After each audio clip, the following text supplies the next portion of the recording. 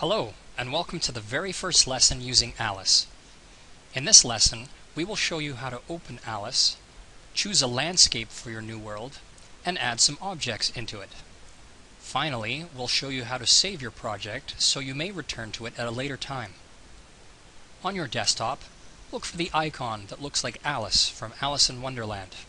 Double-click on her to start the Alice software. Here you'll see the Welcome to Alice screen. At the top, there are some tabs that offer you some tutorials on how to use Alice, some examples of Alice worlds, and any recent worlds that you may have previously created. Since we have no worlds at the moment, we want to pick the Templates tab and choose a landscape to use. We'll pick grass for ours. Double-click on grass to choose it. Right now, our world is empty. We need to add some things to it to make it more interesting. In Alice, anything that exists in a world is called an object. This includes the grass itself, the camera that looks at the world, which you can't actually see, but it's what you use to look at the world through, and anything else that you wish to add to your world.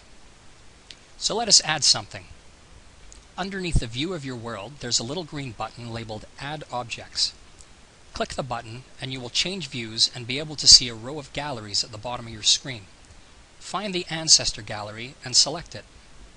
Here you will see all the objects you can drag into your world. We will start by adding Aboriginal Man. Click and hold the mouse button down and drag him into your world to place him anywhere you like.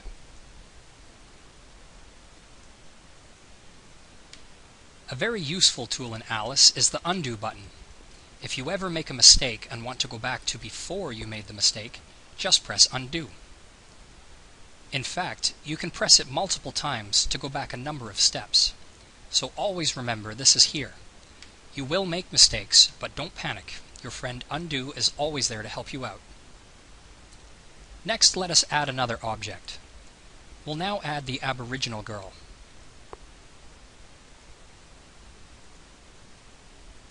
Remember, if you make a mistake, press the Undo button.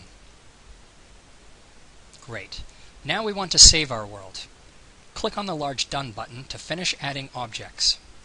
In the left-hand corner of the screen, click on File, then Save World As. Now choose a name for your world. We'll call ours My New World. Click Save.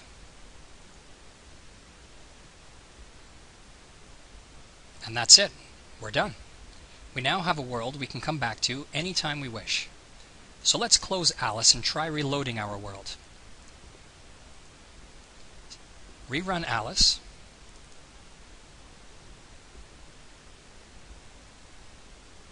Hit Cancel at the Welcome to Alice screen. Choose File.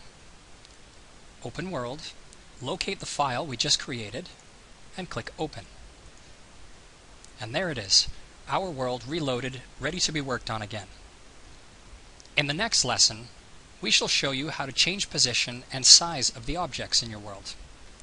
Thanks for watching.